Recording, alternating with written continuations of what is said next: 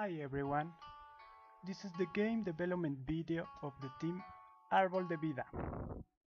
First of all, we decided to fulfill the quote, imagine a world where technology helps to solve the toughest problems, like ensure the environmental sustainability, which is one of the Millennium Development Goals. Before we started to develop the game, we did a little investigation of how the bees do their job.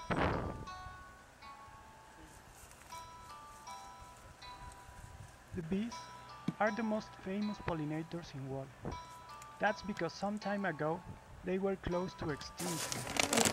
These species of insects are very organized with a very well-defined internal structure, where each member of the hive has an established role. The worker bee's mission is to collect pollen and protect the hive.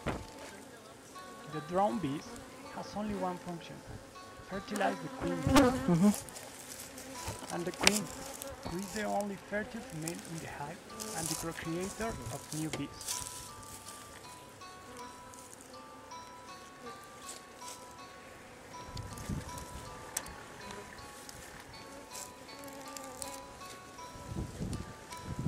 The process of pollination occurs as a result of the bees going from flower to flower collecting pollen.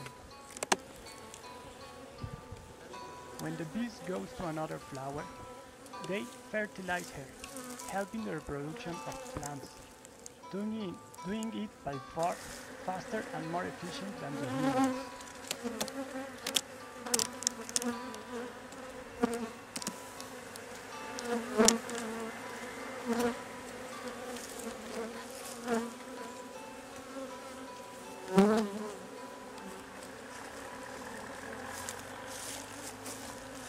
After all, we started with a prototype of our game to see what game logic was the correct to use.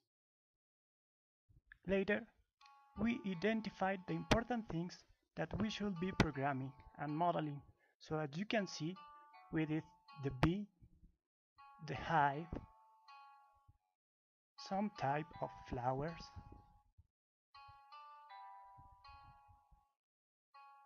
and finally the enemies that are birds.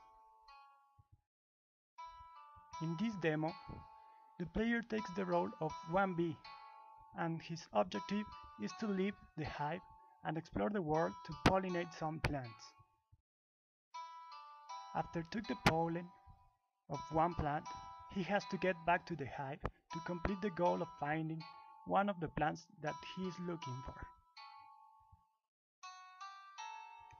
But wait, it's not that easy, because the player must be careful to not be in the way of one of the birds. That makes possible all the process of pollination and ensure the environmental sustainability. So finally, imagine this. If something so small can do that for our world, what we are doing for him? Think about it. Do your part and be conscious.